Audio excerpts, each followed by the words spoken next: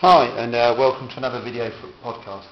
We're doing more Feyman diagrams here. We've already done a couple of podcasts on Feyman diagrams, so this is probably not the one to start with. You need to go back and pick up the one for beta decay. Just a quick point about the paper. Some of my students have seen these and they were a bit disappointed about the speed with which I was destroying paper. All I can say is I get my paper out of the recycling bin and it will go back in the recycling bin. So hopefully this is as low impact as it can be. We've got three more Feyman diagrams to look at. The next one, fairly straightforward. We're going to do beta plus decay or positron emission. In this process, a proton turns into a neutron, and you're probably going to get the idea that all the Feyman diagrams in your course, on the left hand side, either a proton turns into a neutron or a neutron turns into a proton, and that's consistent with conservation of baryon number. A W plus is given off, that conserves charge, and then this decays into a positron, and in this case it's an electron neutrino. That's maintaining electron number. We've got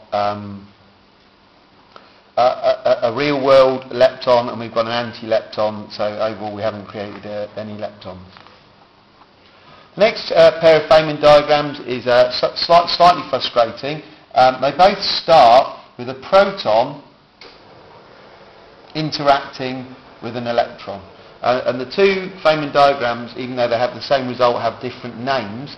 And the one I'm drawing for you here is what's called electron capture. Electron capture is a real-world process.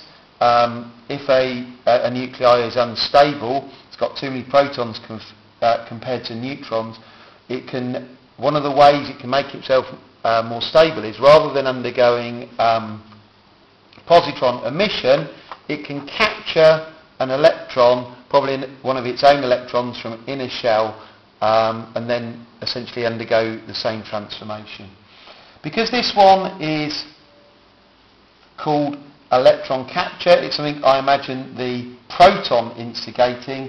The W plus comes out from the proton, stimulated by the presence of the electron.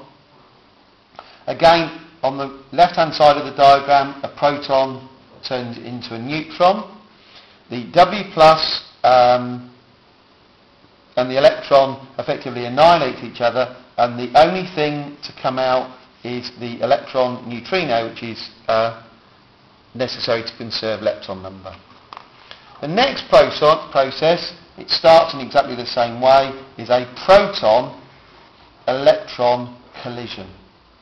Now the difference here is this event is stimulated by the electron, which decays, giving out a W minus, conserving charge, and a electron neutrino, and then coming out here is our neutron again. So it's really just words that separate these two diagrams. The actual inputs and outputs are the same. I've done quite a lot of research, and I'm fairly confident I've got these the correct way around in terms of the labelling, this being electron capture, this being an electron-proton collision. But I have actually seen them labelled both way round in different textbooks. Okay, thank you very much.